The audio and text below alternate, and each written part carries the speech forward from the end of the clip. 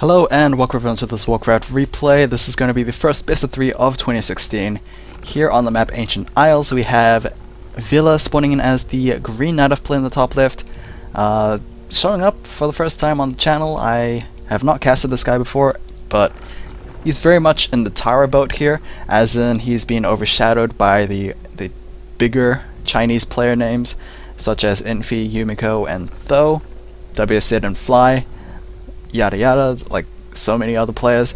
So yeah, let's see how this guy will do. He will be facing off against also a first timer on the channel, Fate, also BM I guess, but Fate is basically his name that he appears on tournaments, so I'm just gonna call him Fate until I am proven otherwise or corrected otherwise. So yep, there we have it. This is still from the Phoenix Cup of last December. Sadly, replays are not that common anymore. It's very hard to find them. So I'll just have to make do with the Phoenix Cup, which hasn't let me down so far. Fairly early Temple of Darkness, but we will most likely be anticipating the Death Knight from Fate. Meanwhile, Vila is going to go for a Warden, so finally. We've had so many Night Elf players for the past couple of weeks, but no Warden play, I believe. I really wanted to see a Warden, especially after Loliet has played like such successful Warden play from the WC last year. So yeah, I'm hype, I guess. It is indeed going to be a Death Knight and 4th Ghoul, so this is going to be a Ghoul opening for our Undead player as well. Okay, so definitely like out of the norm already for both sides. Of course, I mean, they're both very standard play, but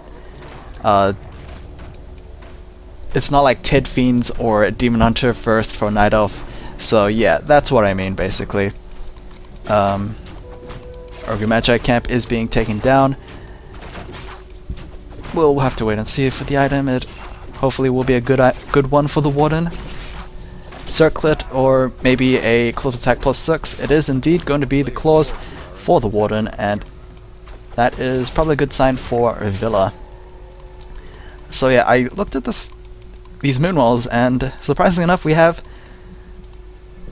an extra moonwall. I don't know why. This kind of delayed the tier 2 for a Night Elf player, I think, but I have no idea what this 3rd moonwall is actually for. Maybe Vila is afraid of getting supply blocked in the future? Question mark? I don't know. Death Knight started out with his Death Coil, so he is gonna farm it out once again for for level 2, and then get that Unholy Urn. Probably just go into harassment after that. Tier 2 for our Undead player, and for our Night Elf player as well. So as more ghouls start entering the world, I guess, yeah, I guess I could just find myself talking about something else. So I might consider streaming. Since I've like went from Fraps to OBS.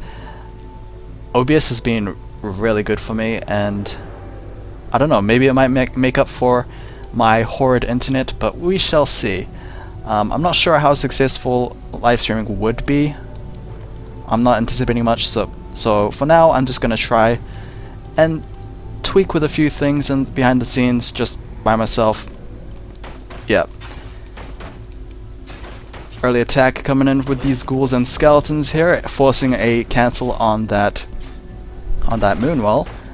And we have the 2nd moonwall being attacked. I don't think it matters too much for Vila, since, I mean, he has no real need for that extra supply. He is just focusing on this red dragon camp here, and he might get it, but his base is still being under attack. Wisp trying his best, but it's just not champion enough. Moonwall will fall, and that will be, well, right now it's supply blocked for our Night Elf player, but I doubt he will need it. TP Scroll will be used, as the Warden did manage to kill off the Red Drake, picking up the Sobi Mask for himself, thwarting the attack of the undead player. So Didn't really lose that much, was able to save the resources of cancelling that one Moonwell, but he did lose that other Moonwell. I guess it doesn't matter too much. Sobi Mask is going to be a pretty important item for the Warden, as it will just enable her to just go for harassments frequently because of that increased mana regen, as she is going to do right now.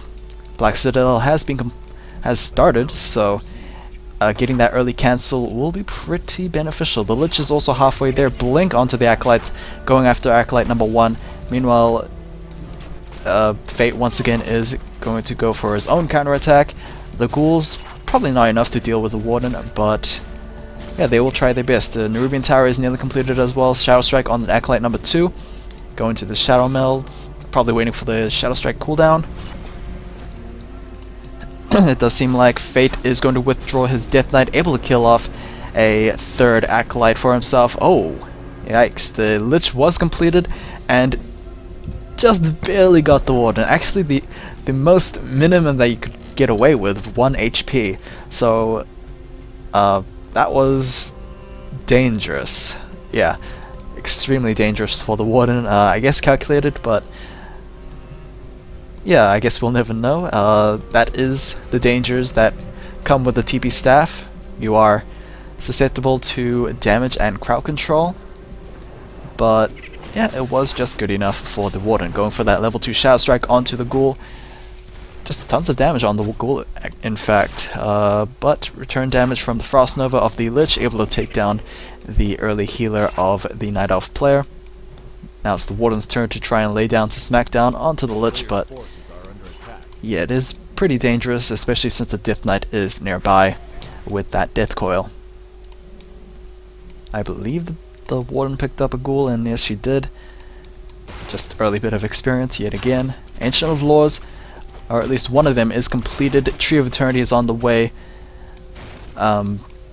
Fate's not really doing much, actually. He is just going to be running away as the Warden does show herself yet again. Pretty interesting that he chose to run away, in fact, because it just turned daytime, so those Moonwells were not going to regen themselves. But maybe he's just being extra careful here. He is going to be going after the Null Overseer camp. Should start seeing some Crypt Fiends by now. We do have the Graveyard. Tier 3 is nearly done. The Slaughterhouse is on the way, but no Crypt Fiends. It's really weird. I mean, since the Graveyard is completed, I assume we're going to see some Crypt Fiends, but I don't think Ghouls are the way to go for Fate right now, especially against the Warden. That's a big no-no. But I guess Crypt Fiends are a bit of a mixed decision as well against the Warden, but we'll have to wait and see. Second clause of attack for the Warden, so that's, I mean, that's all more power to her, because that is going to be a lot more hurt for those Acolytes.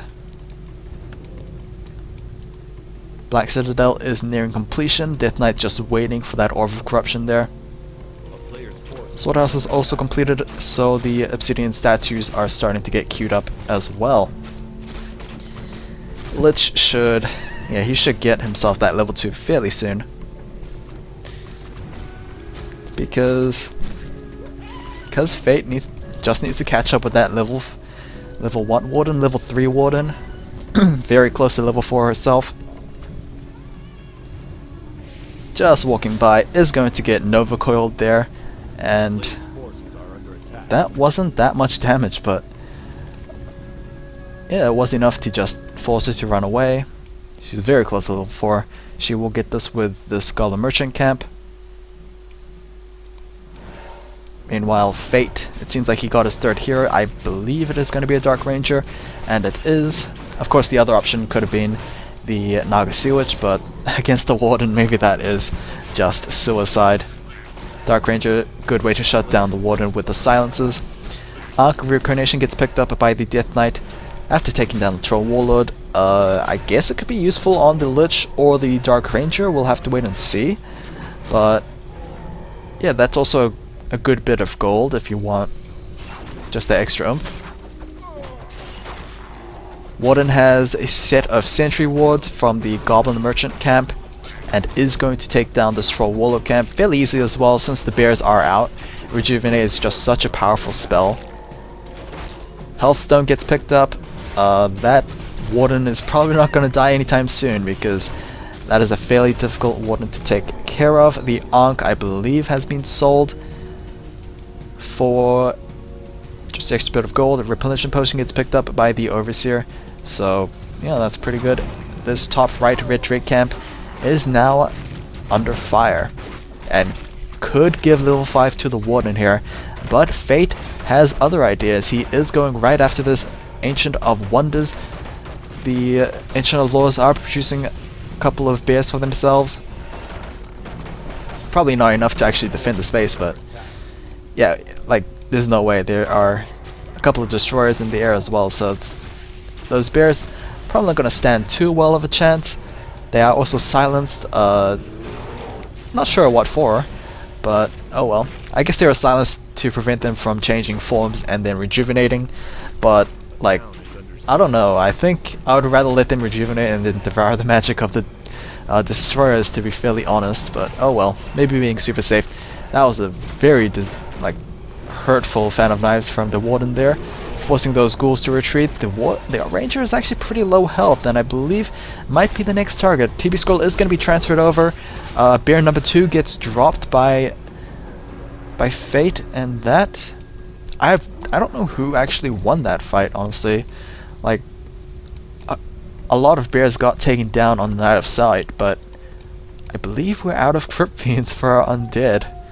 So I guess our Undead player is on his back foot because he's not looking too good right now. Getting his 4th Obsidian statue here. Of course I'm counting destroyers as Obsidian statues as well.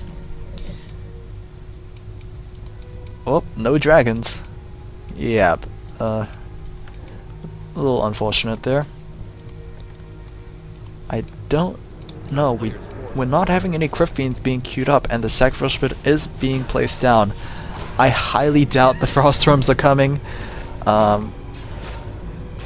It could be a possibility. We'll have to wait and see. It's very difficult to Frostworm from a 1 base, and in particular this scenario where you're just so behind. Frostworms are kind of like more win kind of units.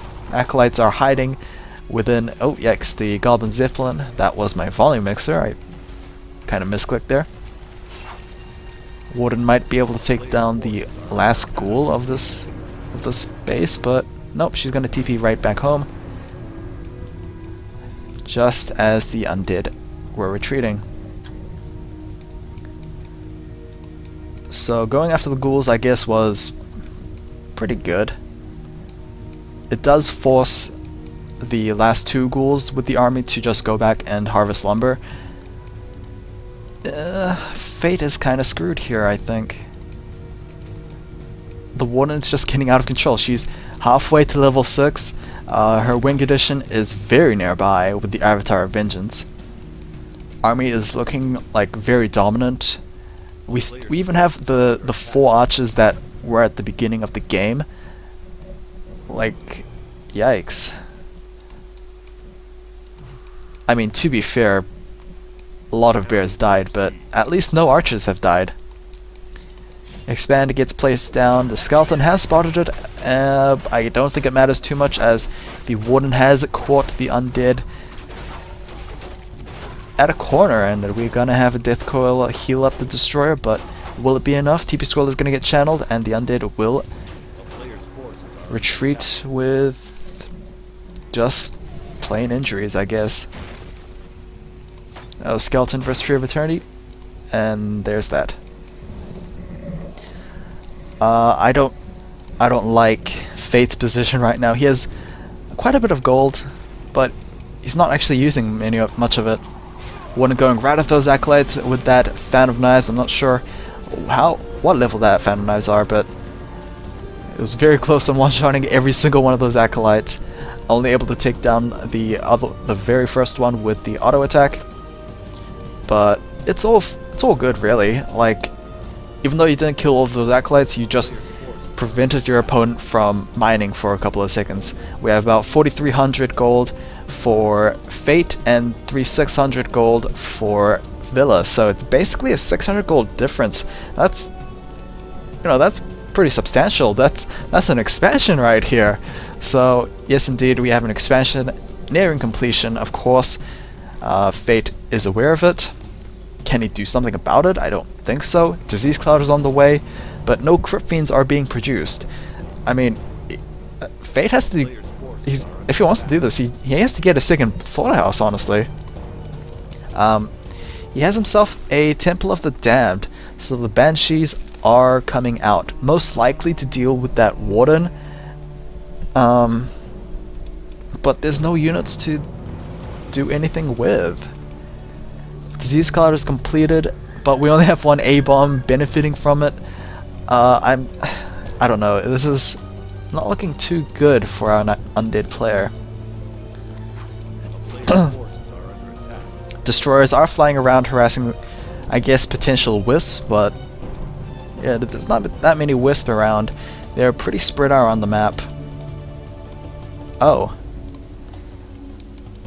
That is Master Training. So Master's Training enables possession, I believe. Yeah, possession.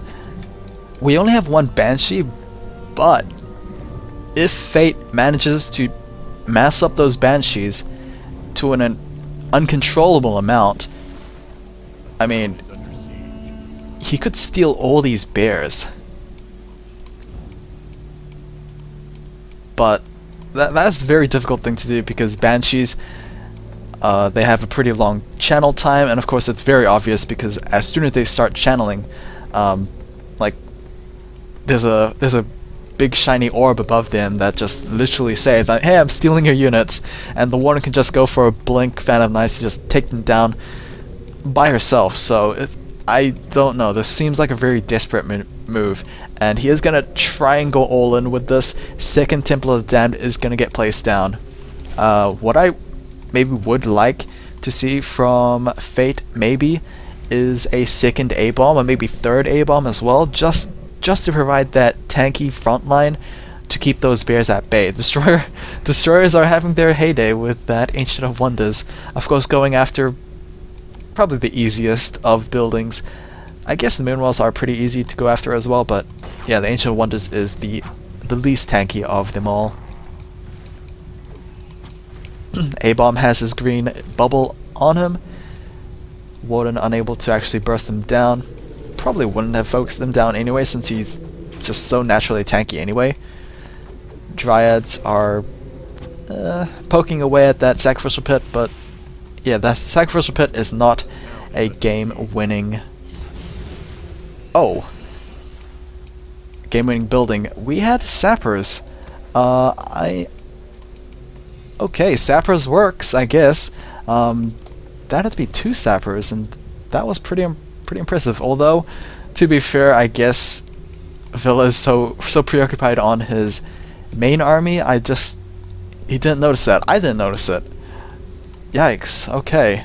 We rarely have Sappers actually taking down expansions, mainly because they kill themselves. But that worked apparently.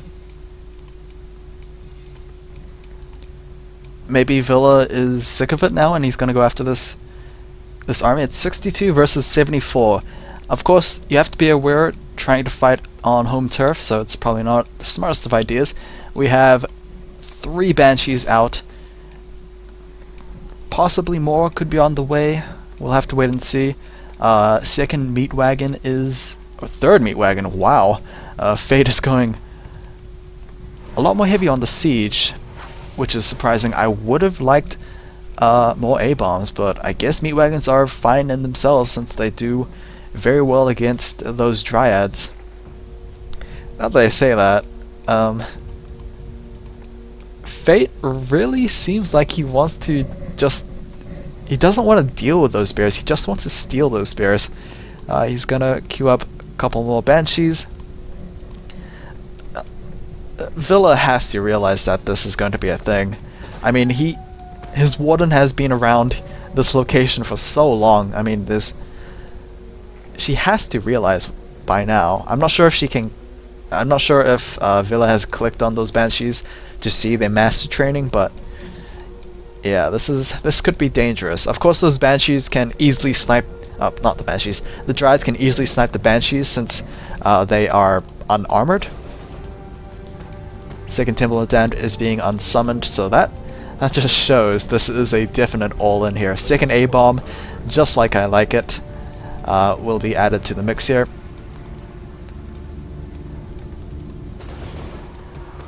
Gonna add in a final Banshee. We also have +1 attack upgrades for those A-bombs as well. I don't think the meat wagons... Oh, the meat wagons do indeed use that upgrade. Very nice. The Warden, of course, is still an unkillable monster. I don't think she'll hit level 6 because I only feel like there's gonna be only one fight. So even if she does hit 6, it's most likely gonna be GG from either side. If she hits 6, then it's the Night Elf win. But if she doesn't, then it could very much be other side. How many Banshees? We have about 6 Banshees? 7 Banshees, in fact. And we have 7 bears. That's perfect. 8 bears. Okay, not so perfect. But still, this is gonna be pretty whack.